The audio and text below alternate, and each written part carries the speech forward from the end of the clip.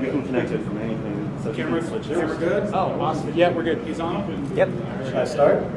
Yeah, we're Whenever recording. you're ready. All right. Started this slide deck. Hey everybody, hope you're ready to talk about ANSI and ASCII. I want to start with just to explain what's going on in the room here. Now that's not open yet. Yes, ma'am. Except There we go. oh, that's not. So what will you guys see on this other screen, I'm going to show here to anybody looking at the recording, is that we're looking at individuals drawing ANSI live as we talk.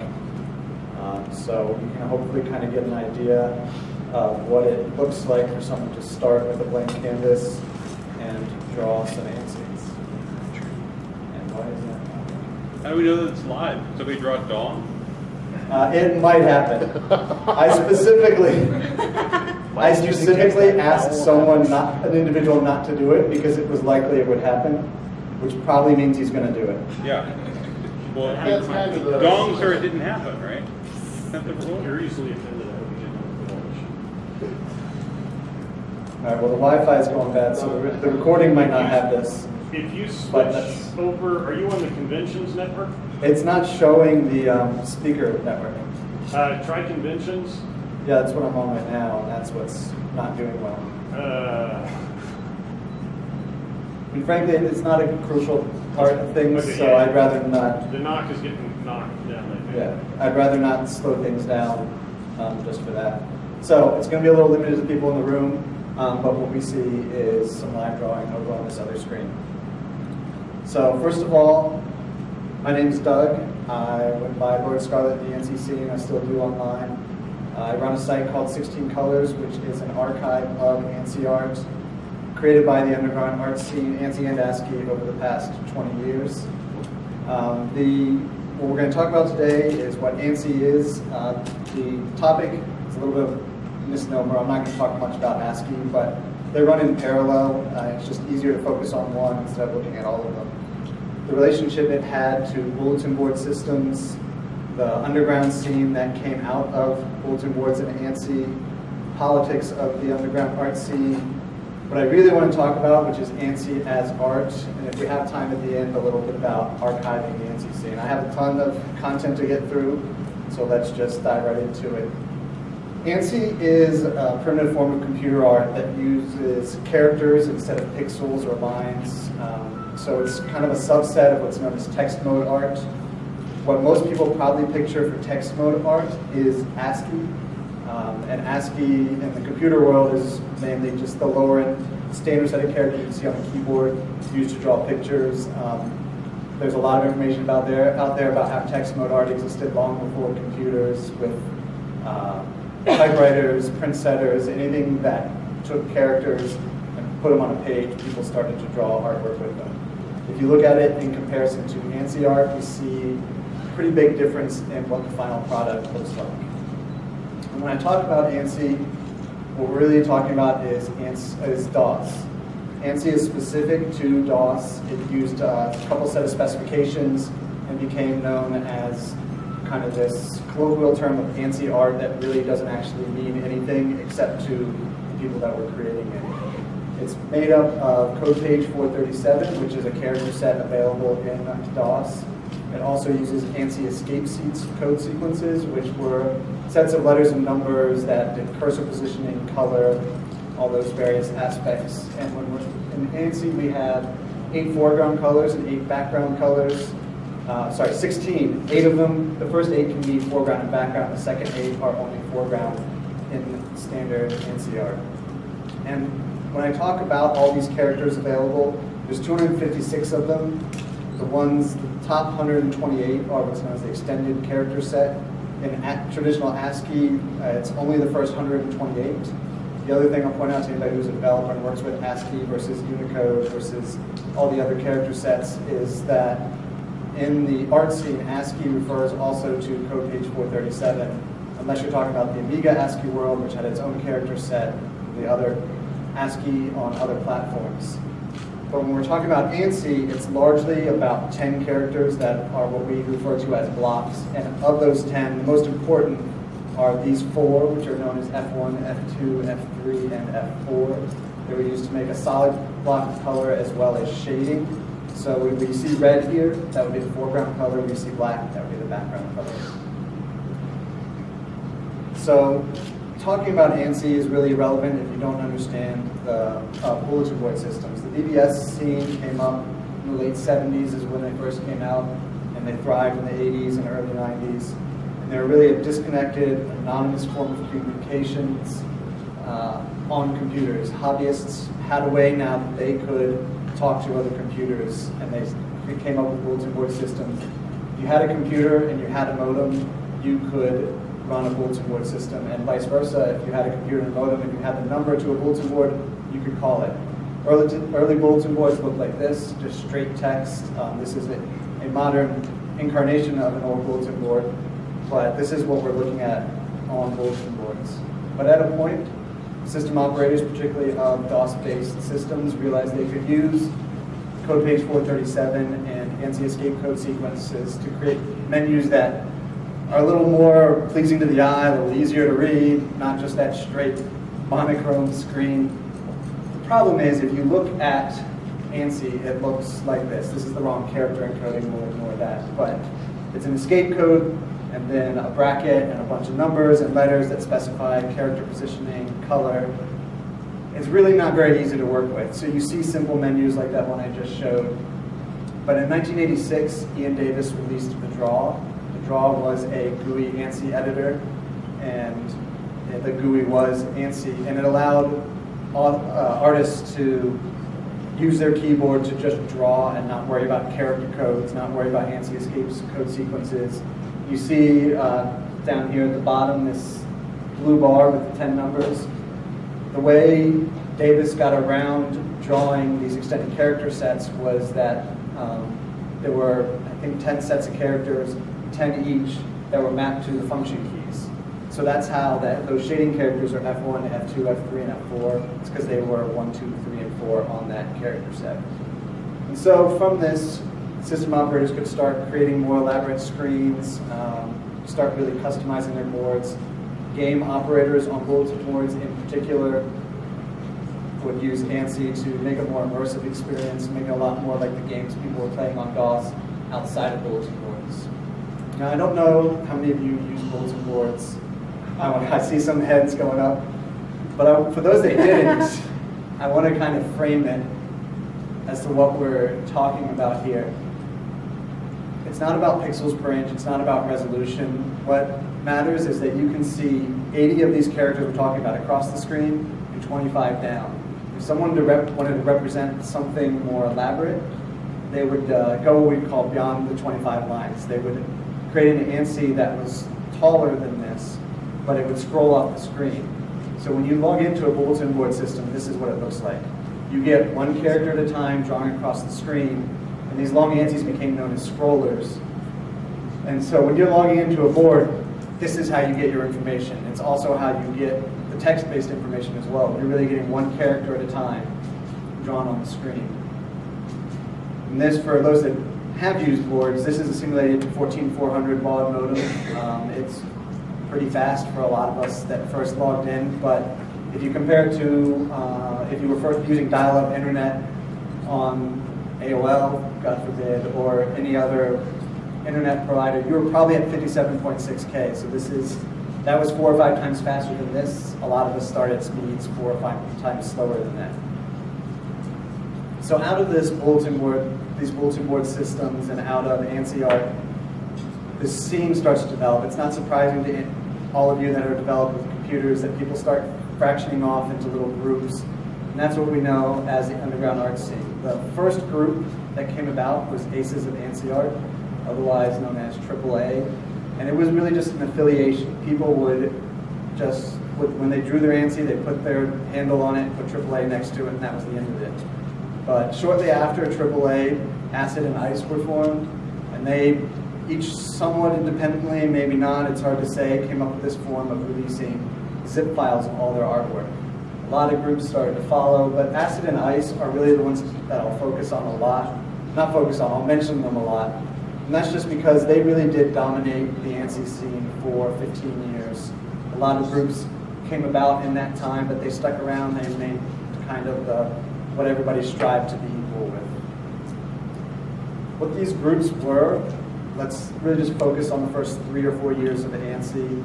They were localized by area code, and that was the nature of modems, that it was cost prohibitive to dial outside of your own area code.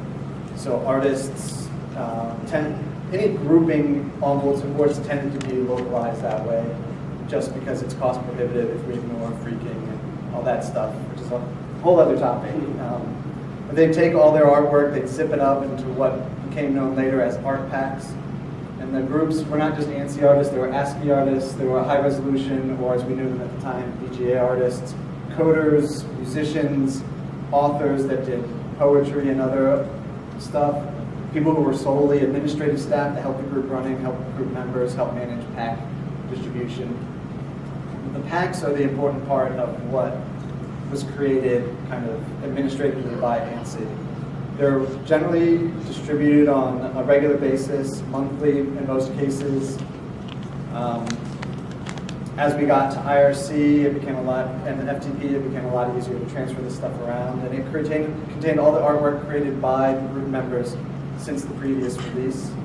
It was a lot like the software distribution model for wares groups.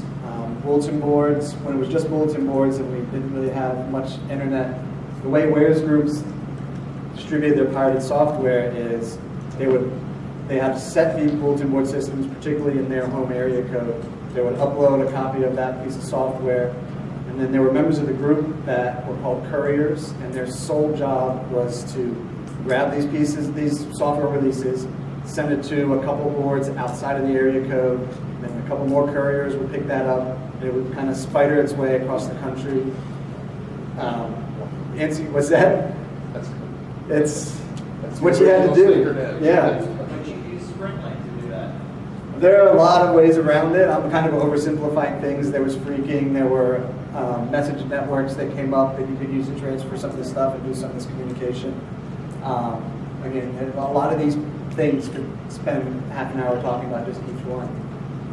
But our groups took the same model. They realized that it worked, and so they were trying to get this artwork out so people would see it, so people would want to be a part of the group or want work from the group. And they realized this was an easy way to distribute it, particularly with the ties that ANSI had with the wares community. It worked out pretty well. The packs contained artwork, as we mentioned. They're mainly to support bulletin boards. There were login and log off screens that were where users would enter the username, password, apply for an account, check the status of the account. There were menus that obviously showed the options that were available on bulletin board. Message headers that would sit atop the messages and tell you who created the ANSI. The most important piece, though, were BBS advertisements. They were kind of the lifeblood of ANSI art, especially because it pushed that boundary of the 25 lines, allowed artists to really get creative with the art that they were creating.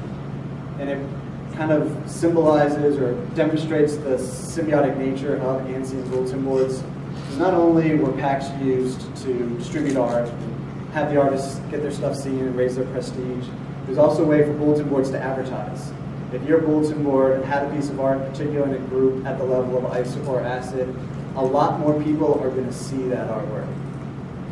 It's going to have wares groups notice you and potentially use you as a distribution point for their wares. So it really was a level of prestige to have this art drawn for you.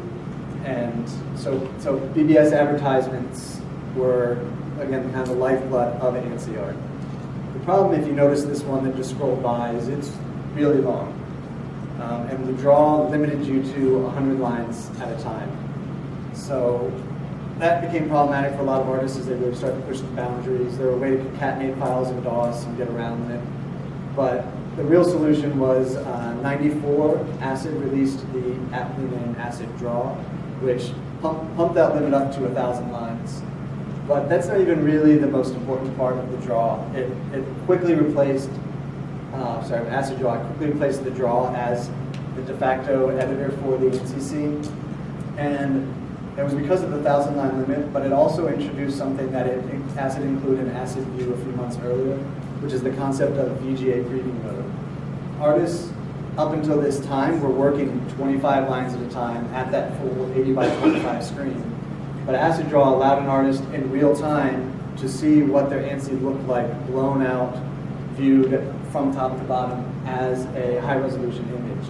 And it really pushed the quality of ANSI art. As we look at some of the art, I'll point out the times they were, but in particular, the proportions really got better because previously an artist could only compare 25 lines at a time. So if you have the head at line 1 and the legs at line 300, you couldn't really make a comparison to do good proportions.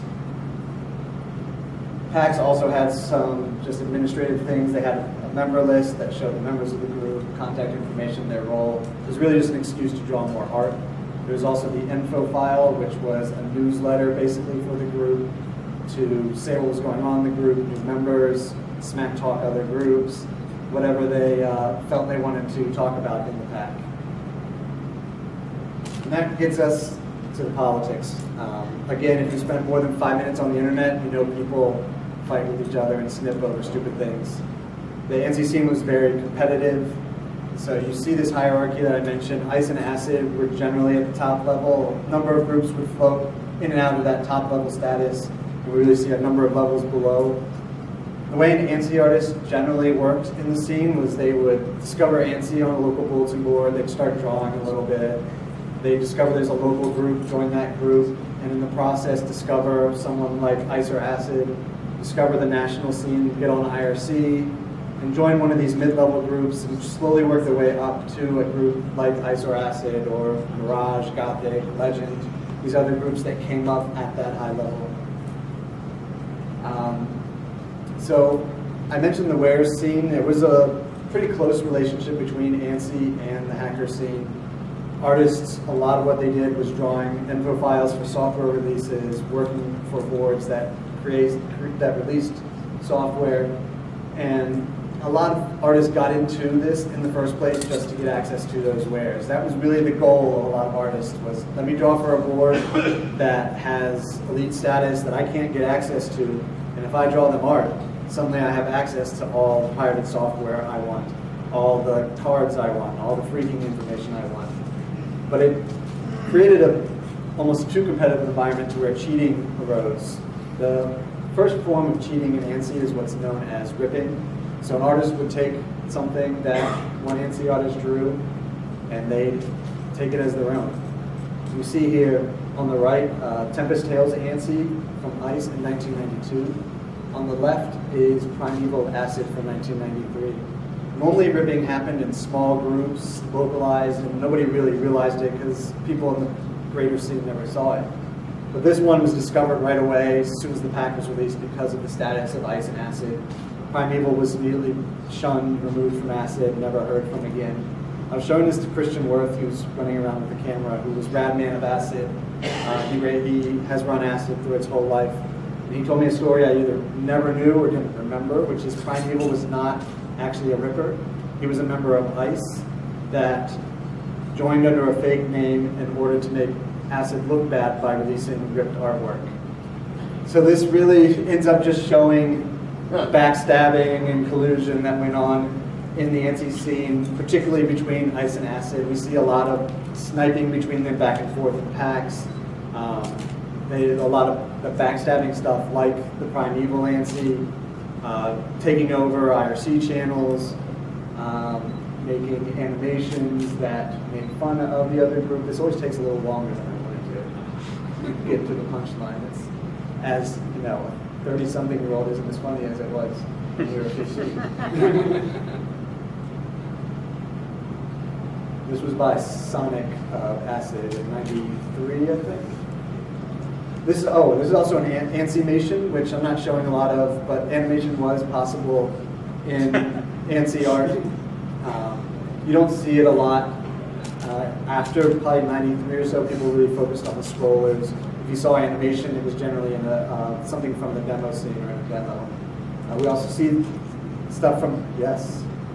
So how did they do it? I mean, like, it's not, obviously it predates GIF by about 1 million years. Well, it's not, I mean, if you think about the way the screen was drawn, it just, instead of drawing the character at the end, it would draw it somewhere else on the screen. Oh, so they're actually moving, they're then making a move command. And then draw Exactly. command and So move all command. the codes we saw for the We ANSI do it in escape cursive. sequence, yeah. Okay. It's something I kind of gloss over, but yeah, there's cursor positioning, cursor movement, clear screen commands. Oh. Depending on, if we have a bunch of time at the end, I'm going to show you a really long animation that uses, it's pretty much what I consider the best animation out there by Jed, the best animation artist out there. But so ICE did the same thing. I don't know if you guys can read it very well, but that in the mouth of that guy is an ASCII logo. So we just see a lot of that sniping back and forth. The other thing is known as GIF2ANS, and it's using software to generate an ANSI from a high-resolution image. If you see a straight GIF2ANS, it's so kind of taboo, I couldn't find one in the time for the talk to create a GIF2ANS, that the software is hard to find. But if you see a GIF2ANS, it wouldn't be mistaken for the art I'm showing you today. It's pretty mediocre compared to it. But what some artists who were talented realized is it was a shortcut. They could minimize it down to just the outlines and use GIF2ANS to make that transition. So all they had to do was color and shade it and not worry about the outlines, which to some people was the tedious, hardest part. So this, I didn't put this example together. I know the artist here that's being accused of GIF2ANS. He has denied it.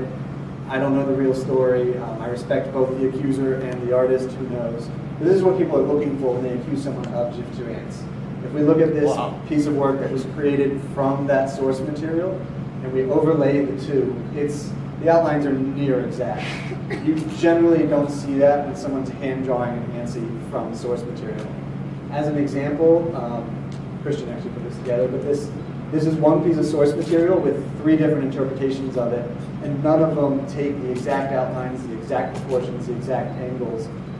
As an ANSI artist, for one thing, you have to make some compromises to fit in the medium. So this is more what we would expect when we compare a piece of source material, and not that exact comparison that we see on the previous slide. So the ANSI scene is really a quick rise and fall. In 1990, we see the first pack releases. By 1997, we peak at about 700 packs in that year, and it quickly falls off. It's not surprising. The web's been released. People start to really get access to the internet and the web, and bulletin boards just aren't as relevant. DOS isn't as relevant because people are using Windows, Linux, Mac OS. So it's just doesn't have the level of relevance that it once did, so it just starts to kind of plummet. Now the thing that happens in that time is that the competitive starts to disappear, and we start to see a lot more collaboration. You see a lot more what are referred to as joints. Joints are ANSIs created by more than one artist. Someone would start an outline, transfer the file to another artist, he would do a little work, and go back and forth until they had a final product. But in early 2000s, Curtis Wensley, otherwise known as Ito, released a Windows version of his editor, Pablo Draw, and it introduced a client-server model. It's what we're seeing on this other screen. There's, again, I don't know, it might be up to a dozen artists now, but a lot of people volunteered today to draw for the talk while it went on, so that you guys could see what it is involved in going from a blank canvas to drawing ANSI. And it just really raised the collaboration level of ANSI art. As an example, we don't need as much because we did get the second projector, but in 2005, I put up a Pablo server for a month, gave everybody the login information, and encouraged as many people as possible to draw.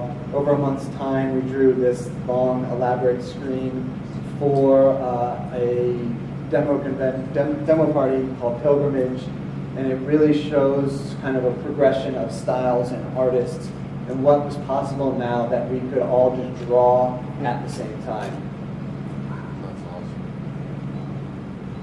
So now we get to what I think is one word, and right where it should be, is ANSI as art. To me, ANSI is comparable to the pop art of the 20th century. We're seeing something that was created for function, that was created for advertising, that in the end is art on its own, even though it kind of had those monetary and functional purposes to start with. And And we just see this art come out of it that is amazing in retrospect at what they were able to do with the medium. There is kind of some formality to get out of the way, which is the way viewing ANSI has changed since DOS. The biggest piece of minutia is if we look at this ANSI here and we look at those shading characters we're talking about, to the right of each one you see a solid line. Hence what's known as the 9th bit or the 9th pixel in ANSI. Essentially, ANSI characters are 9 by 16. It's an oversimplification, but basically that's what they are. But when you look at a VGA preview mode ANSI, that line disappears. A lot of artists care about the difference between the two. I don't think it's worth worrying too much about, but there are some artists, actually there was a pack release this year where someone made sure that people were looking at it in the right mode because it matters enough to them. It changes the proportions a little bit. There's some shading techniques used. And then VGA preview mode again. People aren't really looking at it 25 lines at a time now. They're looking at it in some form of VGA mode, no matter where they're looking at the ANSI. Even if you look at it in Pablo, it's not taking up the whole screen. It's not a CRT screen, which has different levels of blacks and little things like that. So let's reset though. Let's go back to 1992, 1993. Pablo Draw is not out yet. These are some pieces of art that are being created by the top artists in the ANSI scene. This is the level of work that they're taking from, I'm not even bothering to show you what comes before this because it's so primitive. We're really starting to push the boundaries of ANSI. You don't really see anything over 100 lines because of the limitations of the draw. But 1994, Acid Draw comes out. We'll jump a little bit to 1997, and we really see a difference in the quality of what people are able to create. We see a lot longer ANSIs.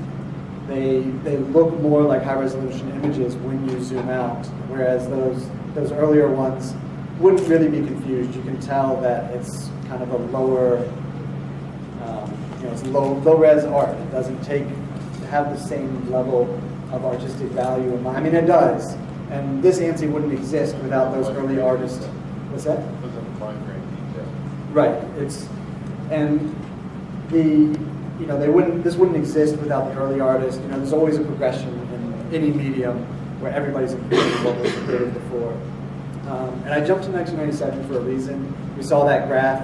It peaks at 97 as kind of what I refer to as symbolic. It wasn't at the time, but a symbolic gesture to 1997 is that Acid stopped releasing ANSI altogether in 1997. They continued to produce art as an art group, but it was solely high-resolution images.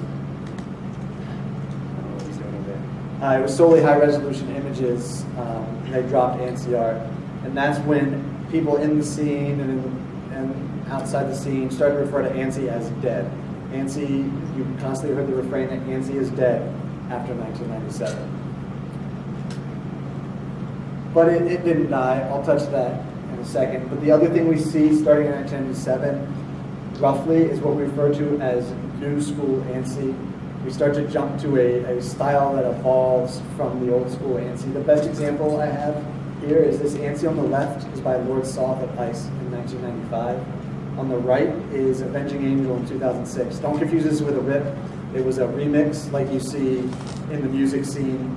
Avenging Angel decided he wanted to take an old ANSI by a respected artist and show what he would do with it in the current style. Hopefully some of it's fairly obvious. I tend to live in it and see it really easily, but if we look at the old school ANSI, we see very symmetrical, and this screen is not scaling very well, but we see very symmetrical shading. It's yellow and brown and shaded brown. We don't see a lot of variation, whereas if we look at the one on the right, that shading is a lot more sporadic and a lot less intentional. There's also a lot more harsh shading if we look under her chin and in her hair. Those are all little things that symbolize new school ANSI.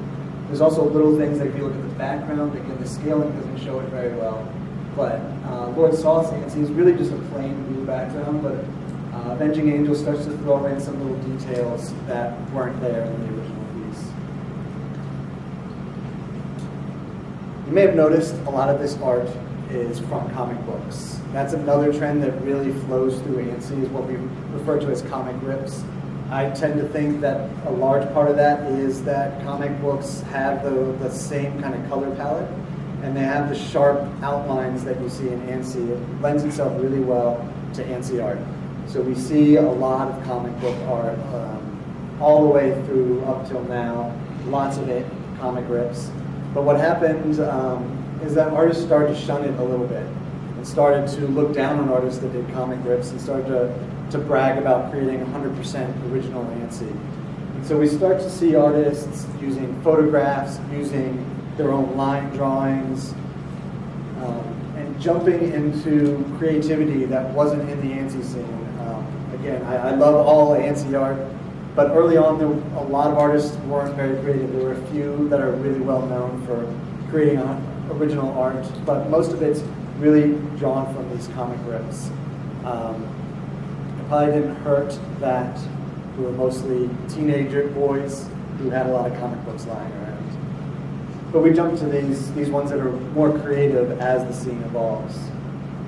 There's also a little trend in ANSI I like to talk about. It's referred to as goop in the ANSI scene. You see it here dripping from this guy's mouth in his hand.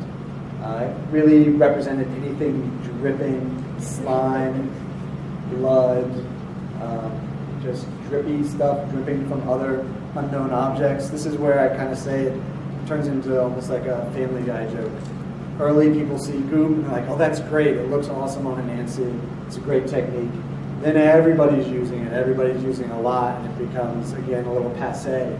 But then there are a few artists that start to use it more just because of that until it gets to a point where it's accepted again, and people still use goop. Today, it works well with the character sets that you're given. We've looked at a lot of pictures today, pics as we call them in ANSI, and that somewhat reflects the way the ANSI scene was, that they were really a second-class citizen in the early ANSI scene. Fonts were just slapped on the bottom by the artist. A lot of artists, you can identify them just based on the fonts they created because they all pretty much look the same. But in 1996, a group named All was formed, and All focused on fonts and worked to make fonts as reputable as pics. To where they got to a point where there were fonts that were so elaborate they just stood as pictures on their own, and font artists were no longer looked at as kind of the bottom rung of ANSI. So we get to some very elaborate ones that obviously could just be a picture on their own. There's a lot of pulling from graffiti style in ANSI that you'll see in the fonts. If we zoom in here for those not used to reading ANSI, in purple here it says 20, then 7 in Roman numerals, VII, and then inch. 27-inch was an ANSI group from the early 2000s. So the last kind of trend I want to talk about is this increase in composition in ANSI. This is actually a really good ANSI by Silver Rat. I keep forgetting the year. It's probably 96 or 97. But we see a little bit of what's called floating head syndrome in ANSI. This is not a great example of it. Real floating head is just a front view of a character, and then a front view of another character, and just heads stacked on top of each other. This one does take the profile, get the hand in there, but still we can see the background doesn't have a lot going on, just a little shading and a font slapped on the bottom. We see some attempt by Psalms here to do a little more. There's some foliage creeping in. But as artists progress, as we get VGA preview mode, we start to see artists really look at every aspect of the image, top to bottom, and think about each section as it would be viewed. So we get to ANSIs like this Spawn one, where we see detail in every line of this cape, Spawn's head, which never has detail because it's just black. But this is the section I really want to focus on. We see multiple layers here. There's the smoke, and then his cape, and then his chains.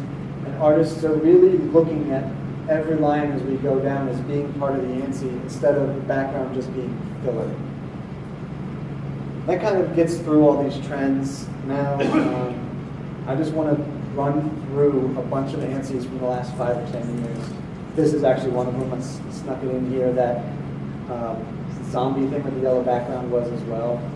Because, again, people said in 1997 that the ANSI scene died. It didn't. It changed. It morphed. It became just about artists wanting to draw. There are still bulletin boards. They're not prominent. And I just want people to see, in particular some old ANSI artists that may not have looked at anything since 1996, 1997, to see that artists have really stepped up their game and they're creating things that we never would have seen, particularly in 92, 93, even 96, 97. Artists have taken it to a whole level and are creating things that when you see it in high resolution, you may not even realize that it's in ANSI, that it's using text characters to create this, because artists have really pushed the boundaries of what they can do with ANSI, especially when we start to see longer ANSIs. There's actually one I'll try to show you at the end that was too big for the slide software to even take. It's, I think, 10,000 lines. It's amazing. It's a whole story.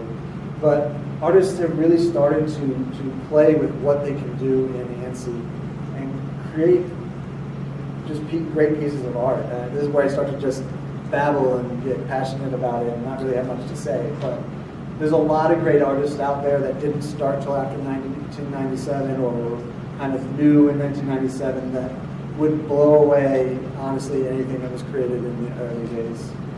But that's kind of it. I encourage you all to go to look up more of this stuff. A lot of this background made so I couldn't show a ton of art. But I want to talk a little bit about archiving the ANSI scene and what has been done as far as that goes. Like I said, I run 16 Colors, which is a website that takes all these packs and puts them online.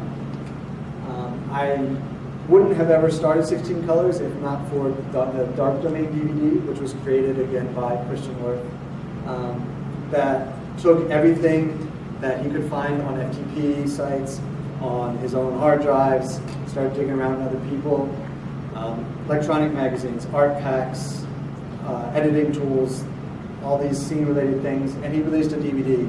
I snatched it up, put out 16 Colors, which on day one was really just a web version of the packs in Dark Domain, but they could be viewed on the web, high resolution. You didn't need a special viewer to look at them like you did for the DVD. And it's grown since then. People have uploaded. There have been large batches of files I've gotten from people throughout the community. We've added about 400 packs, so we have close to 4,000 packs, 150,000 files, 20 years of packs. But taking on an effort like 16 Colors is hard for indexing. When in 1992, 1993, when we started all this, nobody thought about a website that would have 150,000 images. We did the best we could.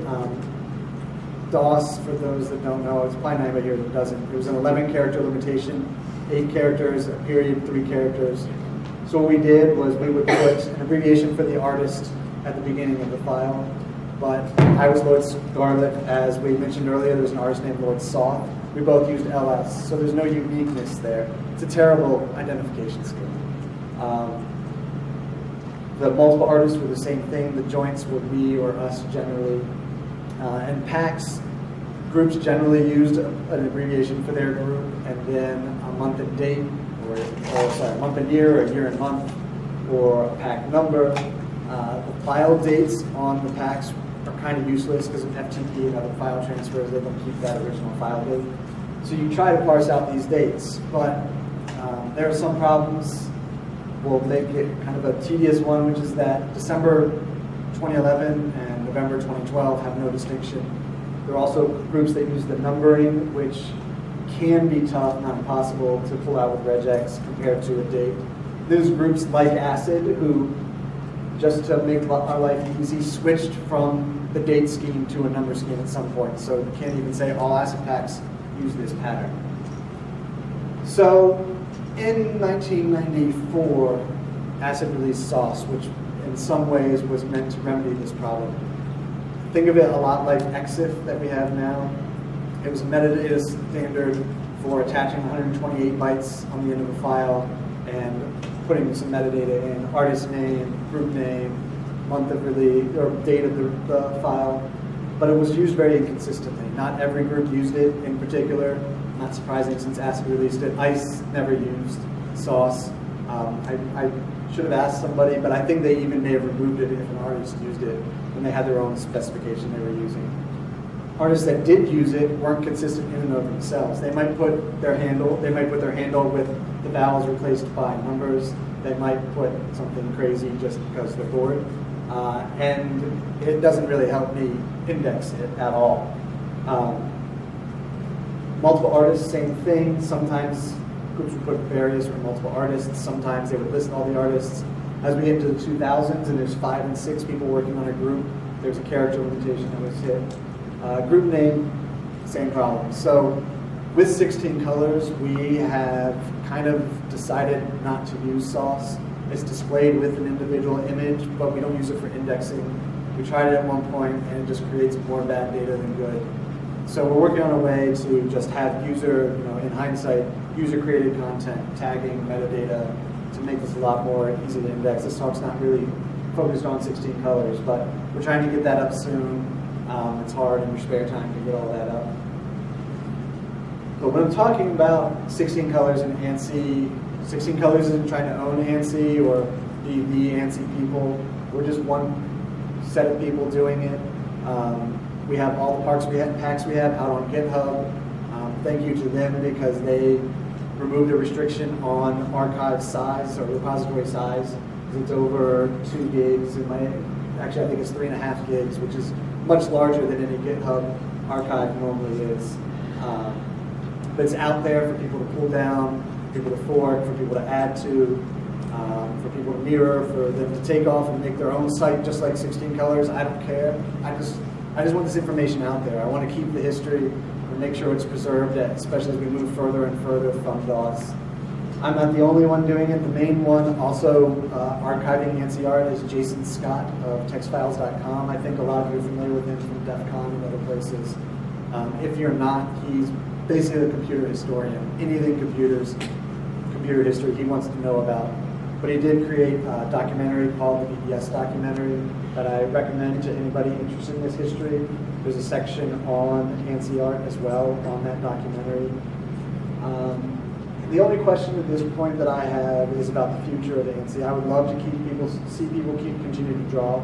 There's probably 24 or so active artists. There's actually been a big upturn in activity thanks to, I hate to say it, Facebook. But everybody's on Facebook whether you like it or not. And we've been able to pull in a lot of the old artists and get them drawing again. It's really nice to see some of these names that you haven't seen for 10 years actually, putting characters to ANSIs. There are people trying to make it easy for people to continue drawing, for people to start drawing, although I haven't really seen a new artist probably in a decade. Curtis is still working on Pablo Draw. There's a version that works on Mac, Linux, and Windows. The client server works across all those platforms. So there's really no excuses anymore. You can't get ASCII Draw running in DOSBox or whatever.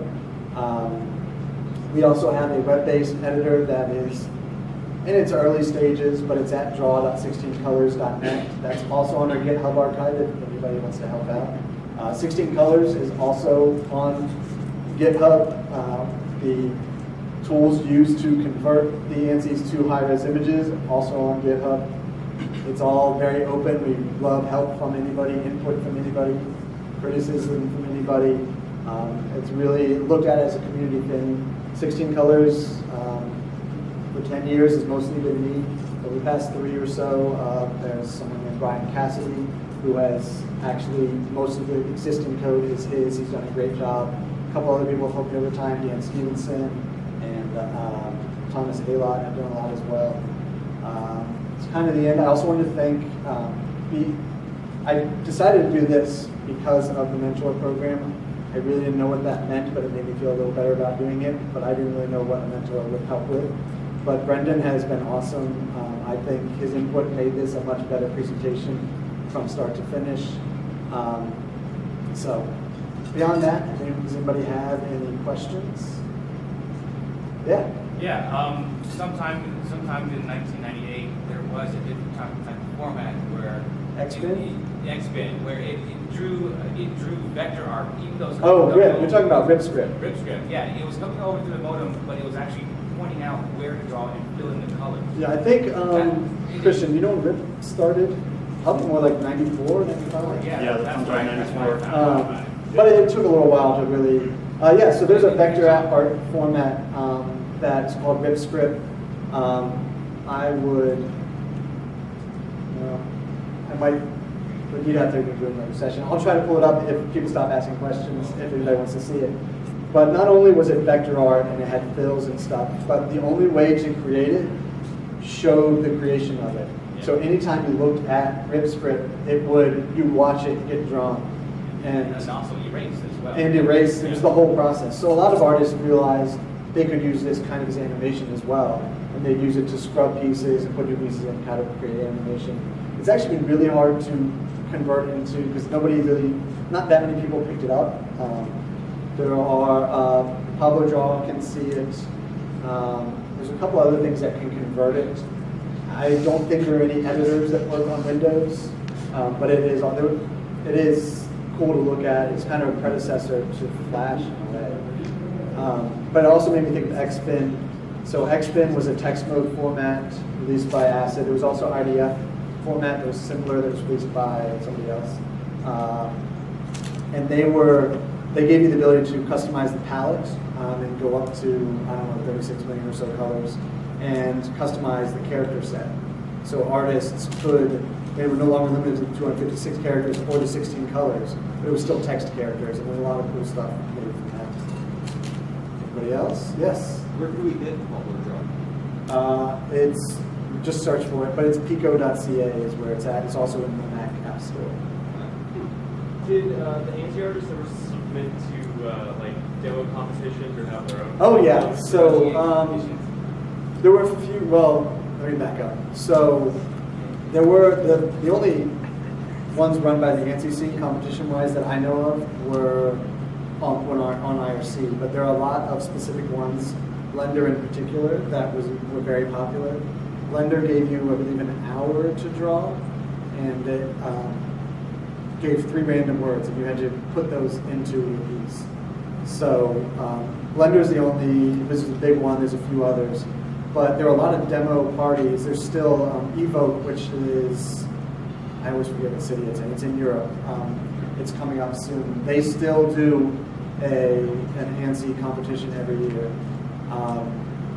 But in the 90s, basically every demo party had an ANSI competition. And they would, back then it was you had to draw it on premise. As things have gotten smaller, it's now you had to draw it that year and not have released it. Now Evoke kind of loosened that, and you could have put it in a pack. So yeah, there were competitions. The main one I think of is Blender, which was not out of demo parties, but the demo scene and ANSI are funny because you'd think they worked together a lot more than they did, but demos were a lot more popular in like Europe, and ANSI in America, Australia, and a few other places. Anybody else? Awesome.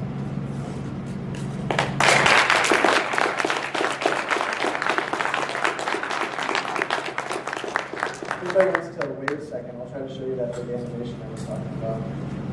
Why doesn't Radman have a shirt with this thing? Yeah. On the drawing, I couldn't tell you for sure. There was definitely something going on between Radman and behind you. I know that. So there's this whole thing. See? I know why. Well, if you're Facebook friends with him, you know why. I'll say that. Oh, it's on now. Christian's a runner, so he puts pictures from his runs up. That's what it comes down to. Yeah, I don't think that's called running. I think there's definitely something else that just happened. But. Christian has an interesting relationship with the ANSI scene. Can we, oh no, this is being recorded anyway. So this is one of the really long ones I was talking about that was released recently. Actually, let me look at just the VGA mode because it's so long.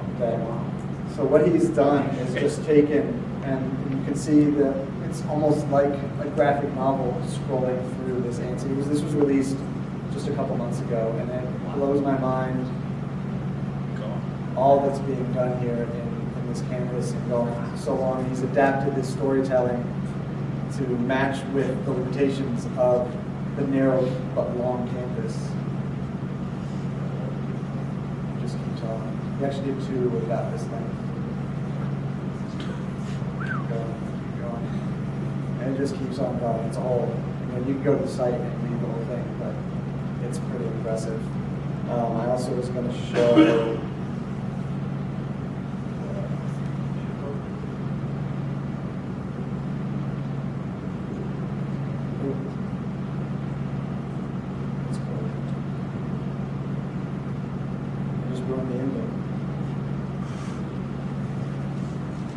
So this is an animation by Jed, who was kind of the most well-known ANSI artist, or sorry, ANSI artist in the scene. And if we let this whole thing run, if anybody wants to see anything else or talk about anything else, this runs about 4 minutes if you let the whole thing go. So we just let it go in the background. But so I was talking about the way it's drawn.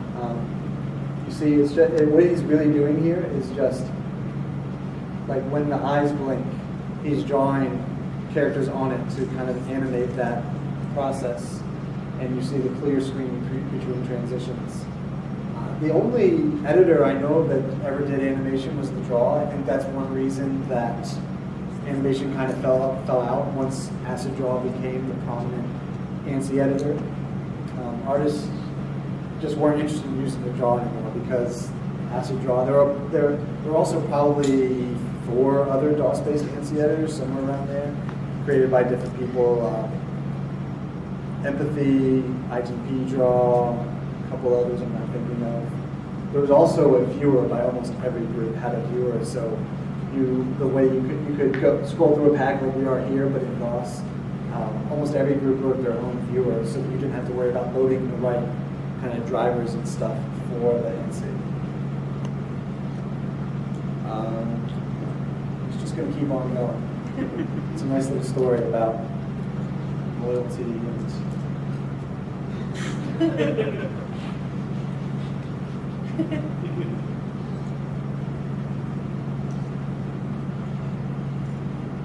I don't know who's been drawing. I can't believe they did that much, but there are also a dozen people in there. You can kind of see there how someone, a lot of people have different techniques, but so you see how a lot of people like this inverse technique. The screen starts black. It's always started black traditionally. A lot of artists will fill in with gray and then use black to draw the outline. One, I think they just visualize it better, sort of like pen on paper. But also, ultimately, those lines are probably going to be black in the end anyway. And if you draw with the gray, you have to end up switching that, and you really kind of lose track of it. I think this is now this will be the 3rd ANSI with Michael Casey, but and the 2nd for Christian. First one with his shirt off.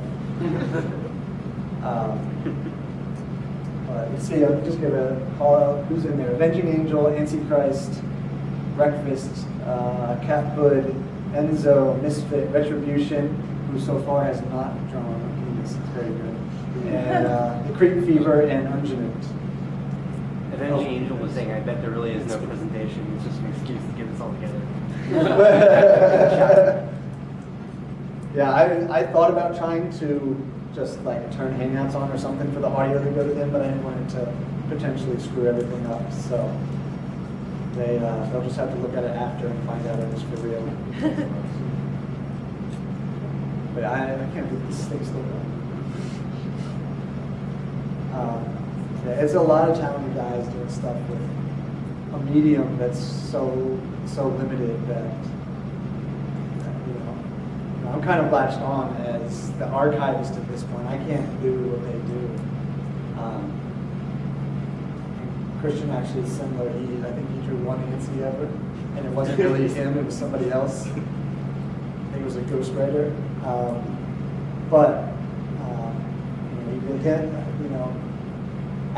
Acid and Ice did a lot for the scene. There were also a lot of smaller groups that don't get enough credit that did a lot for the scene.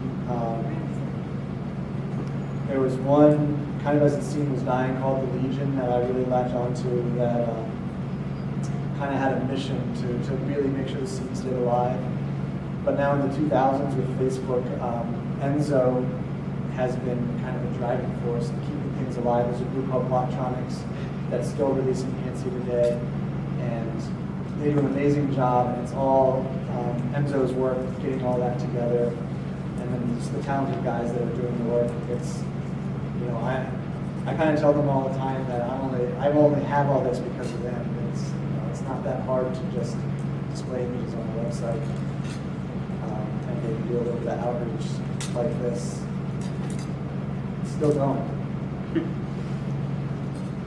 It didn't start over, did it? No. No. Wow. I mean, think about the time put in to do this animation. It's unbelievable. And he's really, if you search animation on YouTube, it's mostly Jed that comes up because he's just the foremost. One thing about Jed animations is he would actually make them pronounce the vowels in the words. Yeah. So a lot of his animations, if you look at the text that's being written and said, he's sounding them out. He's not just flapping the gums. Sometimes. Right. When I showed this to a couple of people, I think I don't know if it was Brendan or people, they kind of noted how they talk and then the text comes up. I don't know why that came about, but if we saw that animation earlier, also making fun of ice, the same technique was used. I don't really know why that was the technique that was used. Uh-oh. Should have thought before we did that, shouldn't we? I don't know why that was the technique. It's just kind of what came about. Again, it's like Goop at New School. It's just kind of how things evolved in the ANSI, but that's how they did animation.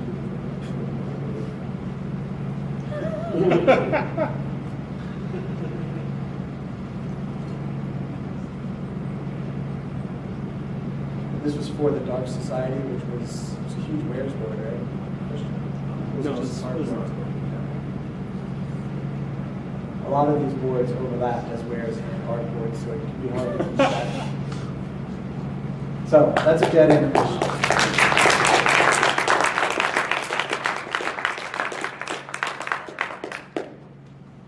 Thanks, everybody. Tell them thanks, Christian.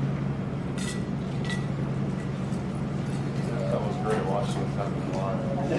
It's really funny. Like you never showed me that animation before. I've never seen animation. Yeah, Until this moment. I threw that one in at the last minute when I realized that it was a good spot to put it in. It's great. But